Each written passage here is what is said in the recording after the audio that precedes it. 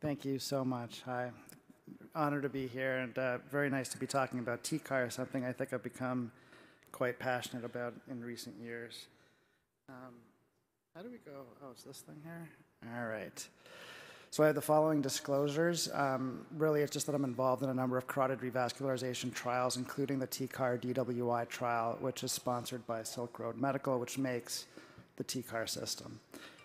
So in terms of an outline, we're going to talk a little bit about the rationale and options for carotid revascularization. We're going to talk about the evidence for TCAR, and there is evidence, and it is growing. And I think we're kind of getting to a point, especially at the end of 2019, where we can't just completely ignore that data set. And then how has this really impacted my practice?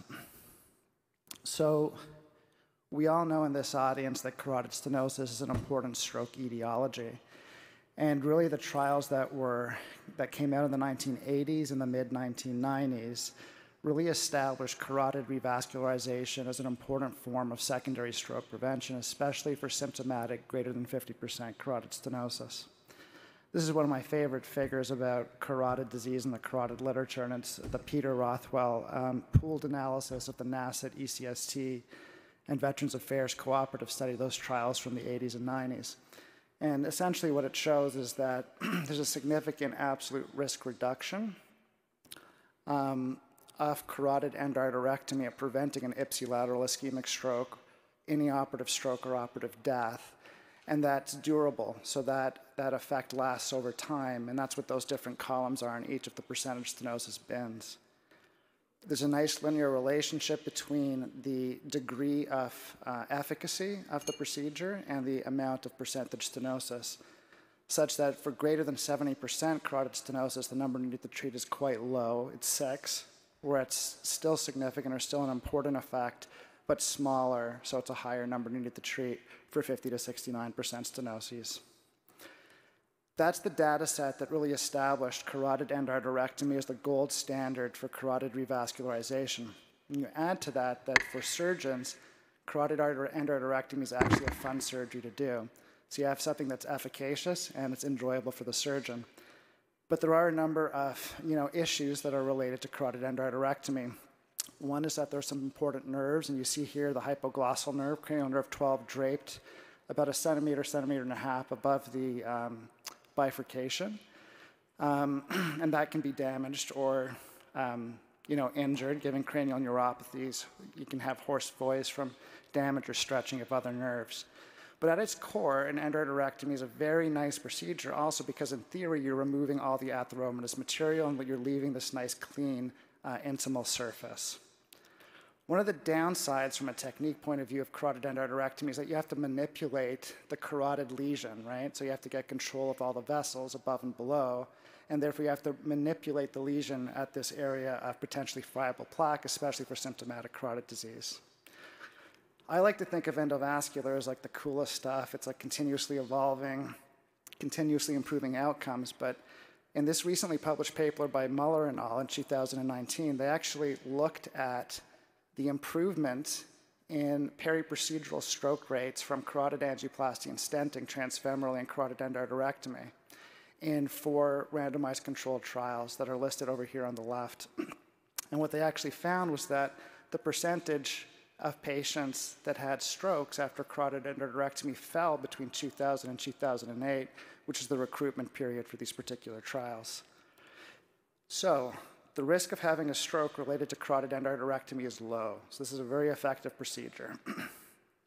Whereas for carotid angioplasty and stenting, the trial data suggests that it's higher, and we didn't see as much of a fall as we did in the endarterectomy group. It wasn't statistically significant. This is the big problem with transfemoral CAS, right? It's the risk of stroke. And I would argue that one of the main reasons for that has to do with the technique itself.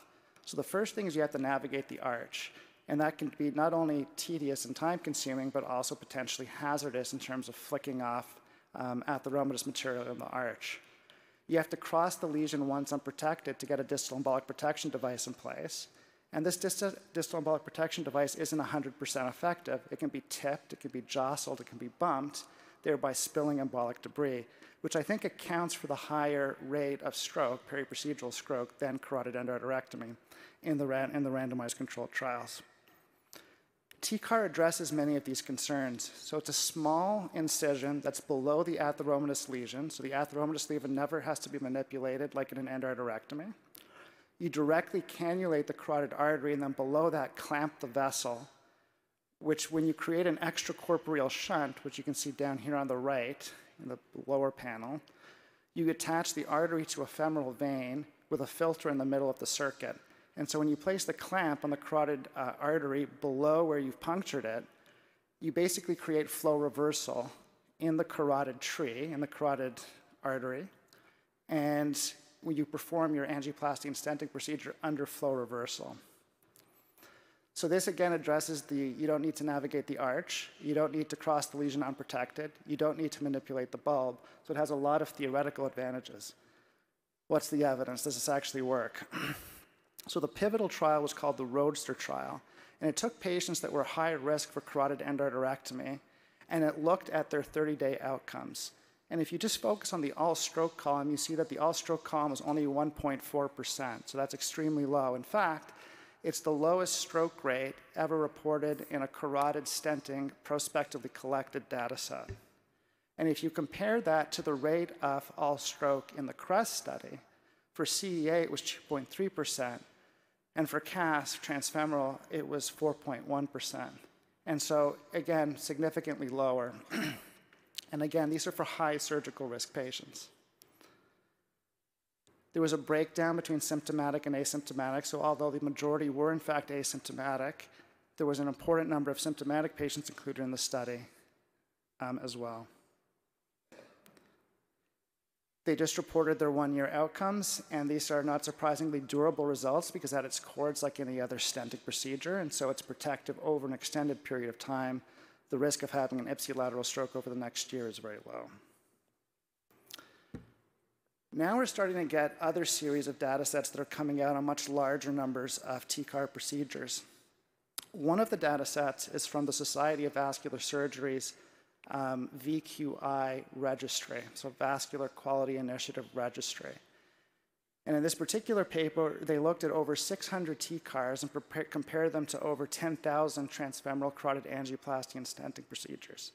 And this is like a real-world scenario, right? So this isn't necessarily only high-risk patients, not necessarily only symptomatic patients, but patients that need revascularization in everybody's practice here today. What they essentially found, and this was used rigorous statistical methods in terms of matching and controlling for different factors, was that the risk of all stroke and TIA, or the composite of stroke, TIA, and death, was twice as likely in the transfemoral carotid angioplasty and stenting group compared to the group that had a TCAR procedure. So again, recapitulating very much the data from the Roadster study. And if you break out symptomatic and asymptomatic carotid stenosis, in terms of how these patients presented to medical attention, you can see that it holds true for both groups of patients, both symptomatic and asymptomatic carotid stenoses, nearly 1.5 to 2-fold reductions in periprocedural stroke rates. These are in-hospital stroke rates for this particular study. The likely reason for this is not only all the things that I mentioned before, but also this very powerful neuroprotection strategy. And so what this study looked at was they took patients that were going to undergo transfemoral CAS, TCAR, or CEA, and did transcranial Doppler ultrasonography. And they looked at the incidence of embolic phenomena at different times during the procedure, either pre-protection, protection, or post-protection. And what they found was that the number of embolic hits in CAS was much higher than for CEA or TCAR, which really is coincident with the data that we just presented, and very much coincident with some of the randomized control data where MRIs were performed after these procedures. This is, for example, the ICSS randomized controlled trial comparing CAS versus CEA, and it showed that there's three times more patients in the stenting group than in the endarterectomy group that had DWI hits post-treatment. So how do we use all this data today? So I happen to be fortunate enough to do all these types of procedures. We started doing TCAR in 2016, and you can see that my rate of CAS steadily fell over time endarterectomy sort of leveled out at about 20 to 25%, whereas at our institution now, we do far more TCARs than the other two procedures combined. And I think that most centers are going to end up in some sort of paradigm that's similar to this.